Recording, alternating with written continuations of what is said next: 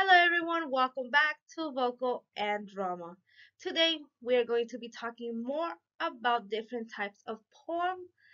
For today's assignment, all I need for you guys is to have a piece of paper and a pencil.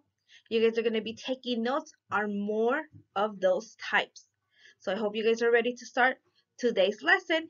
Here we go. The first one is a sonnet. A sonnet is a poem of 14 lines using any of several form, rhythm, or scheme. So for example, in the example I have there, the first is A, B, A, B.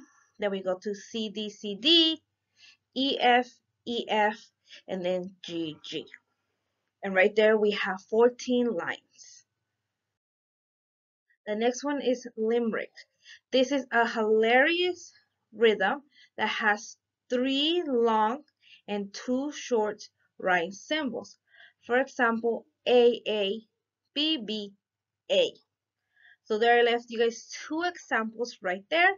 They're both very funny and they both have those rhyme A, B, B, A. The third one we're going to talk about is lyrical poetry. This is a form type of poetry that expresses our personal emotion or feelings. So I left you guys an example. This poem is called Don't Tell Me. It expresses a lot of emotion. And then we have our free verse poem. This one is sort of similar to our blank space. Um, it is an open form of poetry. It does not use any consistent meter patterns, rhythm, or any musical pattern. It is tend to follow the rhythm of natural speech. So right there is an example of a poem that is a free verse poem. It's talking about nature. It's talking about a rose, a flower.